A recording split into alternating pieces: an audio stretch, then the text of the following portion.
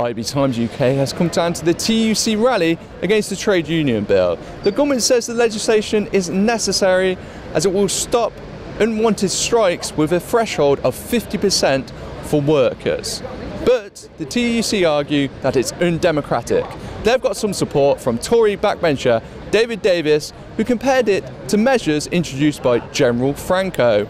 We're going to speak to some of the protesters and get their thoughts.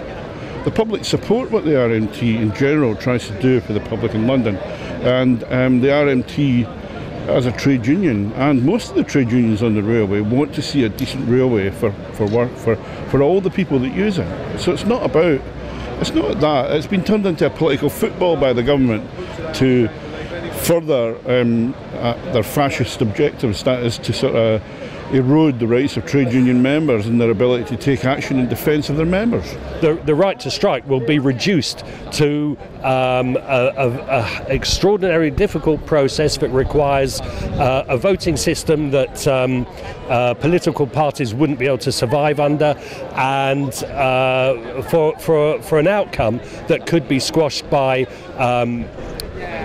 management bringing in outside work. A Department for Business spokesperson said, "People have the right to know that the services on which they and their families rely will not be disrupted at short notice by strikes supported by a small proportion of union members.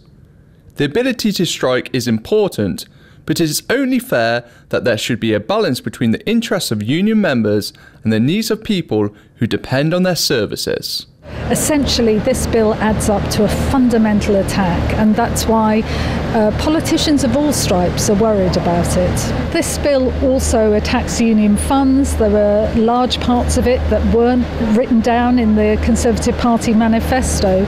And of course, the government's own independent regulatory policy committee, its own regulation watchdog, said that this bill was not fit for purpose.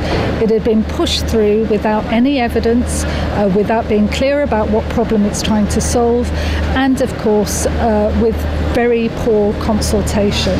So I think there's an opportunity for the Lords to say to the government, think again. This is a bad bill, bad for workers, but bad for fairness and British democracy too.